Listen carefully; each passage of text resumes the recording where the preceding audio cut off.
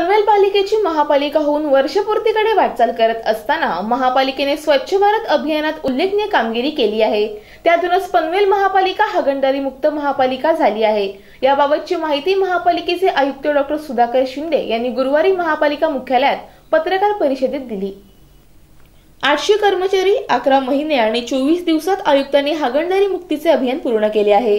त्या अंतर्गत 210 शौचालयांची दुरुस्ती, 220 शीटची 20 नवी शौचालये, 2200 वैयक्तिक शौचालये, 220 मोबाईल टॉयलेट पुरवण्याचे काम पनवेल महापालिकेने केले आहे।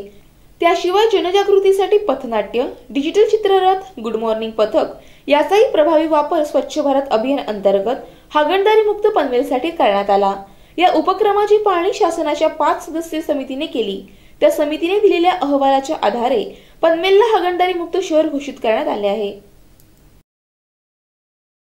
माननीय पंतप्रधान महोदय आणि माननीय मुख्यमंत्री महोदयांचा स्वच्छ भारत अभियान जो महत्त्वाकांक्षी अभियान आहे, त्या अभियानामध्ये पनवेल महानगरपालिकेने पहिला टप्पा म्हणून स्वतःला हागणदारी मुक्त घोषित केलं आणि मागच्या 2-3 दिवसामध्ये राज्य शासनाच्या स्तरावरचं पथकाने पाहणी केली आणि त्या पथकाने आज महानगरपालिकेला राज्य स्तरावरून हागणदारी मुक्त घोषित केलं।